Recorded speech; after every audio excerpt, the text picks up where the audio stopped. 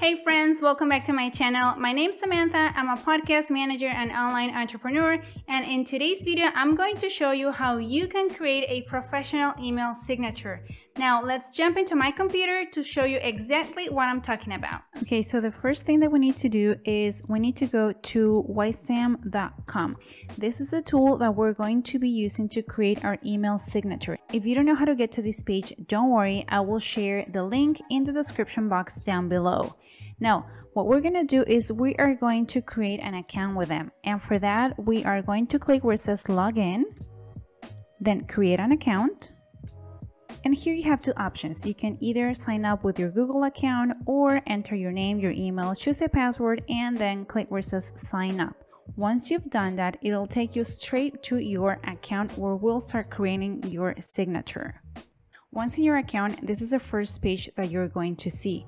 However, we need to go to this one over here that it says signature editor.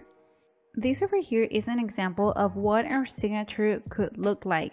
However, this is going to change as I start adding my details here. So I'm going to start by adding my name. Okay, now we're starting to notice some changes here. Next, what I'm going to do is I'm going to upload my photo. You can either upload your photo, a photo of your business, your logo, whatever it is, you can upload it here. So let's do that. And here we have different options. We can either choose a file from our computer. We can paste a link from a website. We can either use Facebook or Instagram to upload the photo. However, for this, we would have to connect our Ystamp account to either Facebook or Instagram, or we can also use our webcam to take a photo. In my case, I'm going to be uploading a photo from my computer. Once you've uploaded your photo, you can either crop it or move it around or adjust it however is most convenient for you. Once your photo is ready to go, you can just click where it says done. And now we can see our photo here in our signature. Okay, so what happens if you want to either rearrange or delete your details? All you have to do is go to these little dots over here and drag and drop depending on what you want to do. Now, if you want to add a field, you can just click here where it says add a field, find a label or create your own label and add your information. Okay, so next let's add our social icons. Let's go to where it says social. And here we have different options. Same as before, you can drag this around, rearrange them or delete them. You can also add more icons. As we can see here, we have LinkedIn, we have Upwork, we have Etsy if you have an Etsy store. We have so many different options here to choose from. But for now, what I'm going to do is, so I don't have a Pinterest account, so I'm just gonna get rid of that one. I don't use Twitter. And so let's use these over here. Okay, great. Now we can see our social icons here. Now, next, let's go to look at the templates. Now, there's two different ways to use Ystamp. You can use a free account, which is what I'm showing you right now, or you can upgrade to a paid account. If you're using a free account, which to me is more than enough, you can choose from two different templates, either this one or this one over here. If you want to pay for the pro version, which is, let's look at how much it is. Let's just click where it says upgrade now. Okay, so it is $5.80 per month when you pay annually. So we're not going to do that right now. I just wanted to show you, so I'm going to exit out of here. And like I said, with the free version, you have access to these two templates. And if you want to pay for the pro version, you obviously have a lot more options. But like I said, I think this is more than enough. So next, I'm going to go to where it says design. And as we can see here, all of these features come with the pro version. So we're not going to touch that, but I still wanted to show you because there's different things that you can do. You can alter the fonts and colors. You can do different things to your images.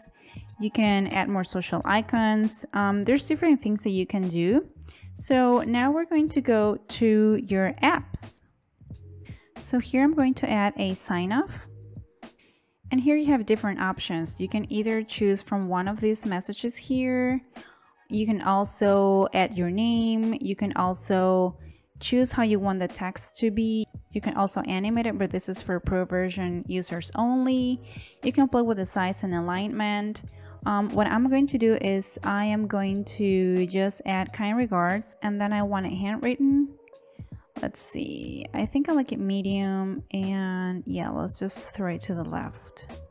You can also customize it if you want to create your signature here or upload your file. Like I said, I'm just going to use this one over here and then save it. And we can see it here now. Now, there's different things that you can do here. You can add a quote, you can add a disclaimer, you can add a video here. One of the things that I use in my personal signature is this option here, the online scheduler. I'm going to show you real quick how it works.